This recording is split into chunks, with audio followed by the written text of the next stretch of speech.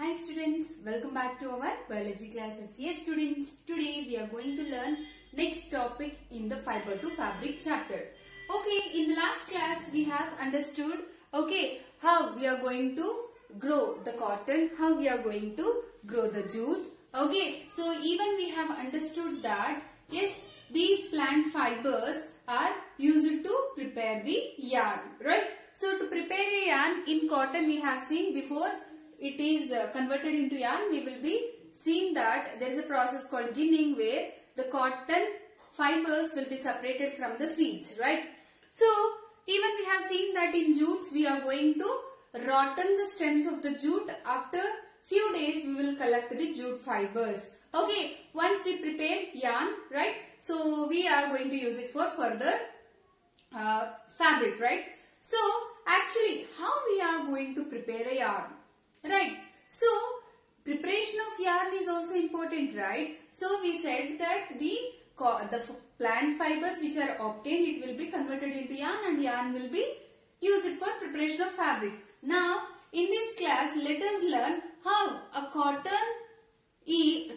fibers is converted into yarn. Okay. So, there is a process which is used to convert the cotton into yarn, cotton fibers into yarn is called as spinning. Okay, so let us have a try how we are going to make a yarn from the cotton fiber.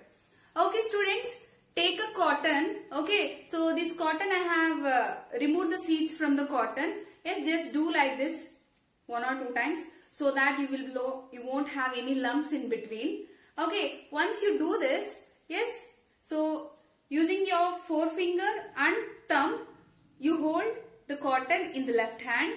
Okay, and the same 2 fingers. So the thumb and the forefinger, just hold the cotton at one end. Okay, with your right hand, just spin it. See here, spin it like this.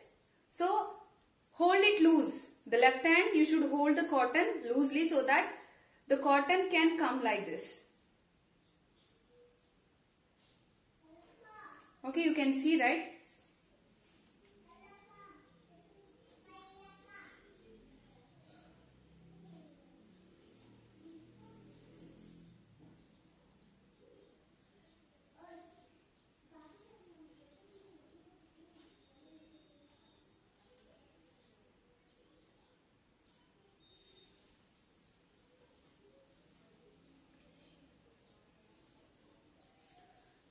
So see here, this is a cotton, right? So these are a cotton fibers. From the cotton fibers, we made yarn, right? So this is a long continuous fiber, right? So you can see here, using the yarn, we can prepare the fabric, right? You understood. So this is what handmade process. Okay, so this, if you see here, it is uneven.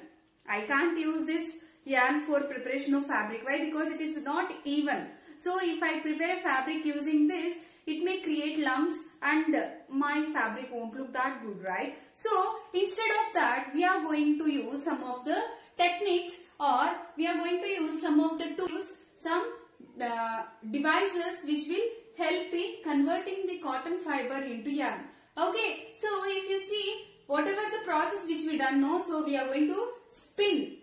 Okay, we are going to spin the cotton fiber so that yes, we can see the yarn formation from the cotton wool, right? So this process, the process of making yarn from the fibers is called as spinning. Okay, now whatever we done now, so this process of conversion of yarn from the cotton fiber or fibers is called as spinning. Okay, so this spinning can be done using the tools. Okay, so this spin tools which are helpful in spinning the cotton wool so that we can obtain a yarn in a even formation. So for that we are going to use the devices. These devices are called as hand spindles. Okay, what are hand spindles? These hand spindles are the simple devices which are used for spinning the fibers. Okay, by spinning these fibers we will be getting the yarn. So a common spinning hand spindles which are used, see here. So this is what tuckly. So tuckly Takli, it is one of the simple and very common hand spindle which is widely used, which is called as Takli. And there is one more type of hand spindle which is commonly used, that is Charaka. You know well, right? So Charaka, it was being popularized because of the our father of nation, that is Mahatma Gandhi ji, right? So in the Indian independence, okay, while Gandhi ji was fighting for freedom, not only Gandhi ji, yes, while India is fighting for freedom, during that time, you might have known, yes, India used to produce lots of amount of cotton, right? So what the British people used to do, they used to take the cotton from here and they used to prepare yarns and fabrics in their British countries, and they used to bring those British cloths and they used to sell here at higher prices. Okay, so Gandhiji was against this act. Why? Because yes, we are growing the cotton in our motherland, and why we need to pay more money to wear these fabrics, right?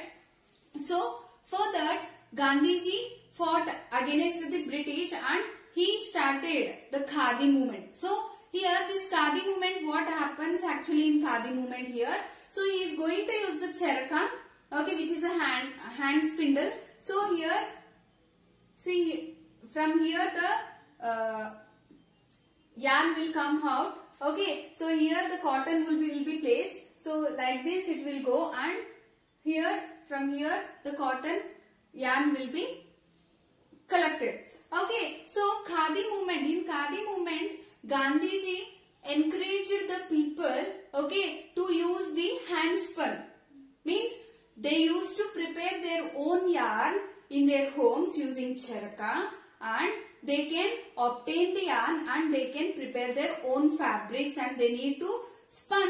They need to prevent the spun which is being obtained from the mills of the British. Okay, so they are completely against this. So to encourage this act, whatever being taken by the Gandhiji, okay, so the government of India also promoted the Khadi, and it is also being given, okay, village industries. Village industries means a small villages like this charakas, from 10 to 20 charakas will be placed, and the people will be given with some work to spun the yarn using the charaka, and using that, yes, the fabrics used to make. Okay, so like that, Village Industries Commission has been come into act in the year 1956. Okay, so in the year 1956, the Khadi and Village Industries Commission has been came to encourage the Khadi. Okay, so Khadi means a pure cotton. Okay, so this Khadi movement was brought by whom? This was encouraged by the our father of nation, Mahatma Gandhi ji. Okay, so if it is of small scale, it is okay. But if we wanted to prepare this in a large scale, so large scale means if you wanted to just do this for 100 people, you can go for small scale industries like village industries. Okay, so but if you wanted to produce a fabric for thousands of people, then you can't fulfill the need at this by using this charaka or takli.